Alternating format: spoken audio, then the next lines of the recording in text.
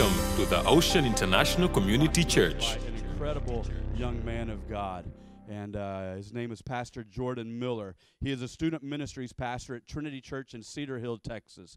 It's one of the largest student ministries in the Dallas-Fort Worth area. And we've had the opportunity to be around this church for a long, long time. They partner with us as a family of missionaries. They support us every month, and it's an honor to be part of their missions program. They're a heavy supporter of missions all over the world, thousands and thousands and thousands of dollars all over the world. Every continent you can think of, Trinity Church has their fingerprints on. And this young man is an incredible minister of God and is becoming an incredible friend. We are blessed this morning to have a man of his caliber on this platform. And so I want you guys to help give me a great ocean welcome to Pastor Jordan Miller. Wait. We need to really give honor where honor is due. Can you honor with me your pastor, Pastor Jimmy, Pastor Priscilla? They built an incredible church, amazing leaders. We've been so impressed with what God is doing through you, with them at the leadership. And also, he's got a birthday. He's got a birthday this week. Can we sing happy birthday real quick? Yes? 50 years old. Come on, somebody. Hey! You guys start it because I'm not a good singer. Happy birthday to you. Happy birthday to you. Happy birthday to you. Happy birthday to you. Amen. We have a tradition at our church, so if you want to remain standing, we're going to remain standing for the Word of God this morning. How many of you are ready for the Word? Yes. You don't have to stand through my whole word, just the scripture reading, so in case any of you got nervous. Open your Bibles with me to Romans chapter 12, verse 2. We will be there, and then we will also hop back to 2 Chronicles 34, verse 1 through 3. But starting with Romans 12, 2. You ready? Say amen. Amen. If you need some more time, say hold up. Well, come on. If not, it's on the screen, so there you go. Romans 12:2. Do not be conformed to this world, but be transformed by the renewal of your mind, that by testing you may discern what is the will of God, what is good and acceptable and perfect. We're going to jump to 2 Chronicles 34, verse 1, and it says this: Josiah was 8 years old when he began to reign. And he reigned 31 years in Jerusalem. And he did what was right in the eyes of the Lord. And he walked in the ways of David his father. And he did not turn aside to the right hand or to the left. For in the 8th year of his reign, while he was yet a boy, he began to seek the God of David his father. And in the 12th year, he began to purge Judah and Jerusalem of the high places, the Asherim, and the carved and the metal images. Let's pray. Jesus, we love you. We thank you for your work. We thank you for this time of being able to worship together. I thank you for this community, this church, this light to this city.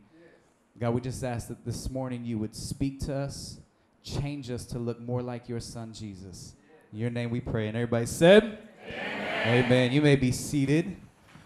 There are certain days that you will remember more than others. Yes? There are certain days that will stick out in your memory, in your mind more than others. Some of those, I can remember some of those would be walking out of school for the last time. Hello, yes? You guys remember that day when you walked out, turned in that final paper? Some of those days will be the day that you met the one. Anybody in here remember that day? Some of the single people in here going, I'm waiting for it. Amen, yes? Who's going to claim it right now? You ready for it? The day you met the one, the day your children are born, you will remember forever. And one of those days for me was the day that I got engaged to the love of my life. Yes, I won. She settled. No, I'm just playing. But I will remember that day forever. I have to give you some notice. In America, there is this tradition for engagements. I don't know if they do this in Tanzania. Do they do this in Tanzania? Like, engagements have to be big. They have to be like spectacular. And everybody's always posting them on social media. So like you got to one up the person who went before you, who got engaged before you. It's got to be a big spectacle. Romantic, flowers, all sorts of things. And the problem is I am not romantic. Like I'm bad at it. Anybody in here bad at it? Okay, I am bad at it. But I did realize, I knew one thing, that if I wanted to be romantic, which I need to be for my wife, for my soon-to-be wife, I have to do things that she likes rather than things that I like, okay? Any single people, take notes. And so I'm like, okay, I'm gonna do something she likes. Now here's the deal. We lived in this area called Salt Lake City, Utah, and there are beautiful, beautiful mountains, mountain ranges, massive, massive mountains. And me, I'm a city boy. I like electricity, I like air conditioning, hello. I don't like bugs, animals, any of that, I don't like it. She's a country girl. She loves to get dirty, she loves to be in the wilderness, she plays with animals, it's weird. I don't understand it, but she likes it. So I thought, okay, I'm gonna do what she likes to do. So I decided that I would take her on a hike for our engagement. I'd take her on the hike, and there was this hike to the top of this mountain. At the top of this mountain, there was this beautiful, beautiful, massive waterfall that fell down about 100 feet, and just the mist was in the air, and it cascaded into this shallow pool of water. And I thought, I'm gonna take her up there. I'm gonna get down on one knee, right? And fellas, you know how we drop our voice when we're trying to impress our lady, right? And I'll be like, baby, will you marry me? And she was gonna faint. I was gonna catch her before she got in the water. It was gonna be all good. That was how I had expected it to happen. But it did not go that way, people. It didn't happen. I don't know if you know, but hiking is really, really hard. I didn't know this. We were like 15 minutes into a 2-hour hike, and I am slowly dying. I'm begging I'm like, Jesus! And I'm making deals with the Lord. I'm like, Lord, if you will just get me to the top of this mountain, I will serve you for the rest of my life. I promise. I kept taking breaks. I'm like, girl, come here, sit down. Let's look at God's creation. Let's just look how beautiful it is. It is amazing, isn't it? I survived. I'm still here. So we get to the top of the mountain. There's the waterfall. It's coming down, shallow pool of water. I'm like, yes, this is the moment. This is it. And do you ever do something stupid?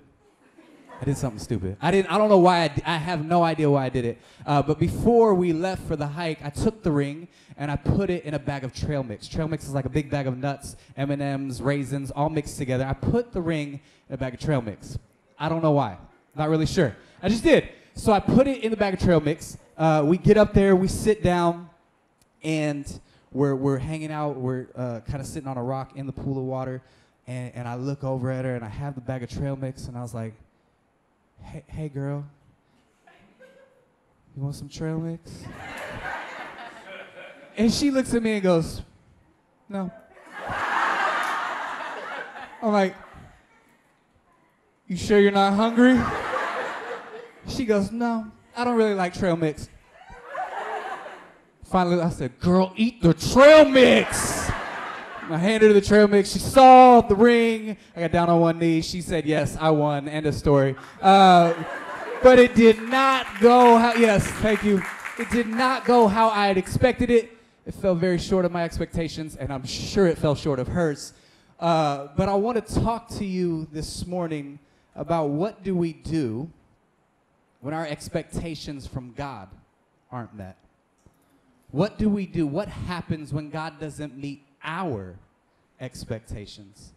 More times than I can care to count, I encounter young people and people who have been in the faith for a long time who begin to leave their faith. Generally, it has to do with something to the fact that they're disappointed in what God did or did not do based off of something that they had expected. Many times we can place expectations of God. Many we should. Listen, we are children of God. We can expect him to love us unconditionally. We can expect that he died for our sins. He rose again. Those things we can hold true to, but there are other things that are still somewhat we don't quite understand. Sometimes we pray for things and God shows up and answers. Sometimes in the middle of our storms and our trials and tribulations, we see God move. We see him heal people. We see him provide for us. We see him move. But there are other times we don't. There are other times we pray for the sick and they're not healed.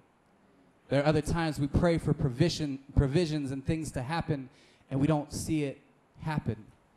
And so that it's not so clear as to what we can always expect. There are times where we don't see God show up and move when we expect him to move. And so the question is how do we handle it? How do we continue to believe and trust in a God who we're not sure can meet our expectations? What do we do when God doesn't meet our expectations? And I believe that in order to understand this, we have to look at Romans 12:2, where it says you have to think differently.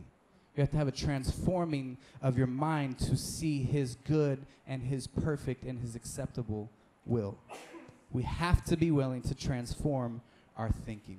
And so to talk about this, I'd like to actually jump to the text of 2 Chronicles 34, and we're looking at the story of King Josiah. And a couple of things to know about King Josiah right away. King Josiah is 8 years old when he becomes king. I'm not giving an 8-year-old nothing, but they gave him the kingdom. And so 8 years old when he becomes king, you have to know this. His grandfather was the most wicked king in all of Israel.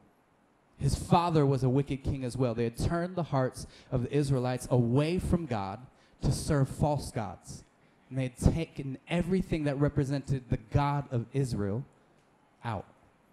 And so here is Josiah, and he steps into his kingship. He steps in to be a king in a completely godless culture. The Bible says this, 2 Chronicles 34, it says, when he had been king for 8 years, he began to seek the God of David, his ancestor.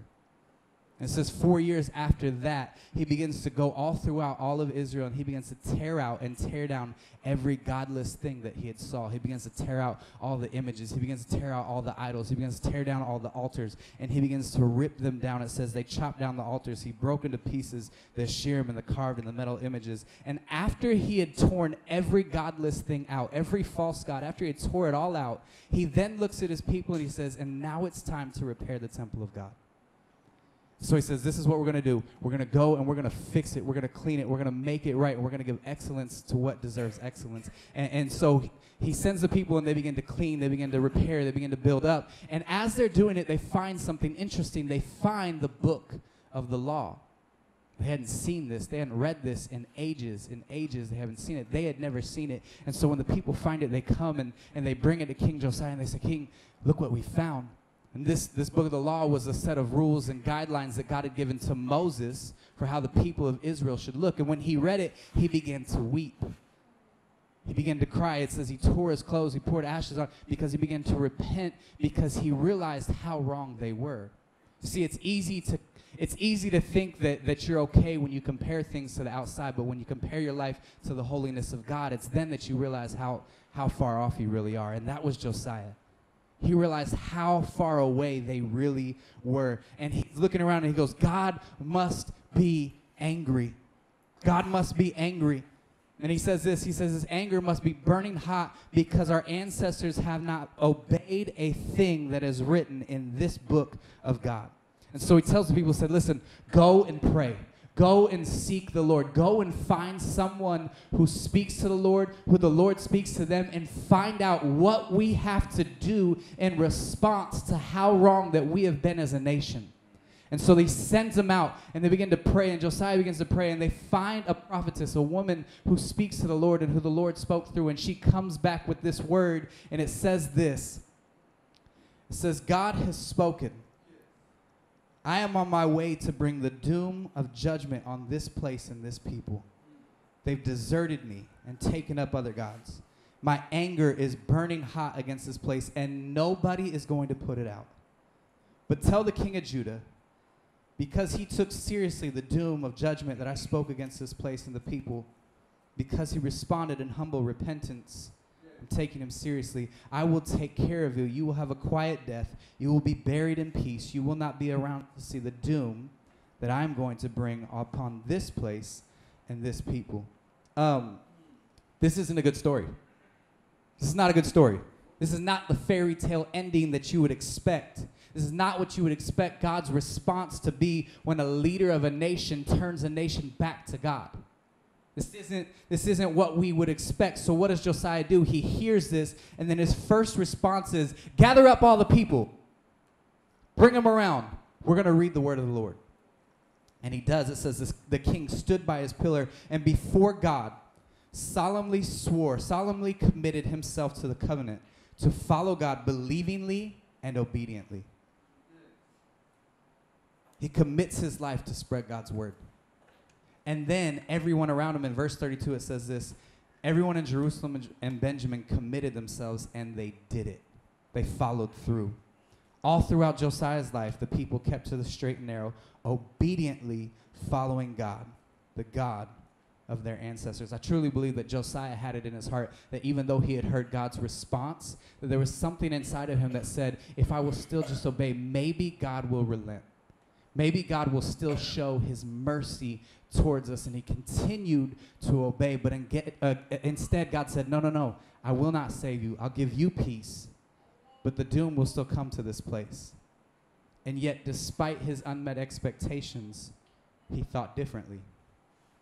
He continued to trust the will of God. He obeyed God's law. Now, I don't know about you, but if that were me, I would have said, God, if you're going to punish me for this anyways, then why would I act any different? God, if you're going to give me the punishment for something that I don't deserve, why should I change?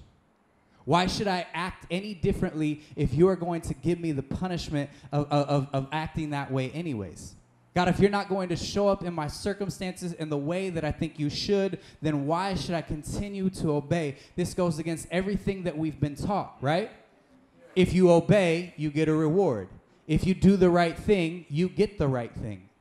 You do, you get. I do it with my son. You go pee-pee in the potty? Great. You get a little candy. You know what I mean? It's the give and it's the take. We get something because we've done something, and this goes completely against it. Sometimes for me, this is one of the most maddening things about Christianity. One of my hardest things in my walk with the Lord is that I can do the right thing and I can watch others who are doing the wrong thing, yet getting the reward I think I deserve. Getting the things that I thought I should have got. What I expected God to give me. You ever felt like that? Like, God, why can't I just act like everyone else? Why can't I just do what everyone else is doing? Because they're getting the things that I want anyways. Here's Josiah. Josiah didn't want to do what everyone else had done. Josiah decided that he would be different. He decided that he would follow God's plan, even if that meant they wouldn't be saved. Do we have that kind of faith? Lord, even if you don't come through, even if you don't save me, I will serve you, I will honor you, I will live for you, I will live a life of holiness, I will be set apart. And I struggled with this story because I was talking with a friend of mine at one point, and I said, listen, I like Josiah, I hate his story. I like Josiah, I like what he did, I do not like his story because I don't get it. And I even argued back and forth with God. I said, Lord, please help me understand. Why would you tell his story? Because it doesn't fit, at least in the American paradigm of Christianity, of doing the right thing and getting the right response. God, why would you tell this story? It doesn't make sense. The nation still perished. The nation was still destroyed. They were still carried off and into captivity to become slaves to other nations. What kind of moral of the story is that, Lord?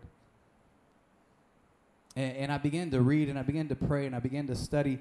And it's not like revelatory, it's not revelation for most people, but for me in that moment it was. I realized something that changed my whole perspective on this story. I found something that changed how I looked at what it was that Josiah did. You see, in the time of King Josiah, he brought all of these changes. He got rid of a godless culture and introduced God to him again. And when he did that, revival began. People began serving God, but more importantly than that, check this out, parents began to teach their children once again about who God was. They were teaching them how to serve him, how to love him, how to follow the heart of God. They were teaching them how to do it, how to obey God, even if it didn't benefit them. There was an obedience without the benefit. There was an obedience without the benefit. And history shows us that there were some young men who were born during this time of revival. The world didn't know their names then, but we know them now. Their names are Daniel, Shadrach, Meshach, and Abednego. And here are these young men who were captives of Babylon, but they held firm to their beliefs that in the face of direct opposition towards them, brought God to a completely godless culture. All of a sudden, I understood something. The actions of a king who had nothing to gain by turning a nation to God ended up causing other godless nations to meet God for the first time. We see in the story of the 3 Hebrew boys, we see them, and there they are, and they're getting ready to, the king makes a decree, says, listen, when the music plays, you will bow down to this idol and you will worship it. And they said, no, we won't. And he said, listen, I've heard that you're not bowing down to this idol. If you don't bow down to this idol, I will throw you into this fiery furnace. And they said, Kweli? He said, Kweli, Kweli. And they said, well, it doesn't matter anyways. They said, listen, we know our God is able to deliver us. We will never bow down to this idol. But even if he doesn't, even if he doesn't meet our expectations of how he would save us, we will never bow down. And there they are. And so the king throws them into the fire. And most of us know the story, right? He throws in 3, but the king is standing there and looks and he says, didn't we throw in 3? Why do I see 4? And the 4th looks like the Son of God. And he says, hurry, get them out, get them out, get them out. And they come out. And this is what a godless king in a godless nation says. He said, blessed be the God of Shadrach, Meshach, and Abednego. He sent his angels and rescued his servants who trusted him. They ignored the king's orders, laid their bodies on the line rather than serve or worship any god but their own. Therefore, I issue this decree. Anyone, anywhere, of any race, color, or creed who says anything against the God of Shadrach, Meshach, and Abednego shall be ripped to pieces, limb from limb, their houses torn down. There has never been a God who can pull off a rescue like this. We see in the story of Daniel. Daniel is told, do not pray. There's a decree again. Do not pray to anybody, anything, any deity except to the king. And Daniel says, Kweli? He says, I'm going to pray to the one I know who I should pray to. I'm going to pray to the God of Israel, the God of Jacob, the God of Isaac. I am going to pray to that God. I will pray to him like I'd have every single day. And he gets down on his knees. He prays just as he had done before. He acted in obedience. What happens? The king and his people, they snatch him up. They throw him into a den of lions. And as he's sitting there in a den of lions, what happens? An angel comes and shuts the mouths of lions. The next morning, he walks out, and again, a godless king and a godless culture says this in Daniel 6:25, I decree that Daniel's God shall be worshipped and feared in all parts of my kingdom. He is the living God, world without end. His kingdom never fails. His rule continues eternally. He is a savior and a rescuer. He performs astonishing miracles in heaven and on earth. Maybe we gain nothing. Maybe you and I gain nothing. Maybe everything that we expect from God falls flat. But maybe in the nothingness that we gain, someone else gains everything. Amen. Maybe in the nothingness that we gain, someone else gains everything. Maybe you will never see the miracle occur in your life because the miracle is meant to be done in your sons and in your daughters. Maybe you will never see the miracle in your life because it will happen in the next generation. Maybe it is through your obedience and unmet expectations that will allow other people to see God's miracles in their life. Amen. I have a picture of my son. I want to put it up real quick. Somebody took this picture, this right here. My son's 5 now, but he was about 1.5 at that point in time. And you come up.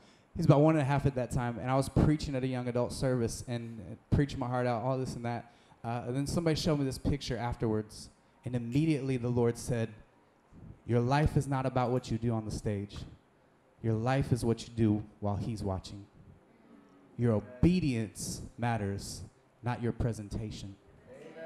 Your obedience matters, not your presentation. So my obedience, to be honest, I hope I'm obedient and I can give you a word, but my obedience, he's who I'm obeying for. so that he can see the miracles in his life based off of me serving God in my life. Maybe there's a generation of young people who are looking at you right now saying, I wonder what they will do. Listen, this gospel is not about our gain. It is not about us. It is not about God meeting our expectations, our hopes, our dreams. It's about God. It's about building his kingdom. Will we choose to obey and be different simply because God will cause something greater in someone else's life? What if we obey and no one cares? But what if we obey and it means everything? There was, about 5 years ago, my family and I, we've been a one-car family, operating that way for quite a while. And my sister, who lived on the other side, I lived in Dallas, Texas. She lived in Las Vegas, Nevada. It's about a 15-hour difference in time if you drive.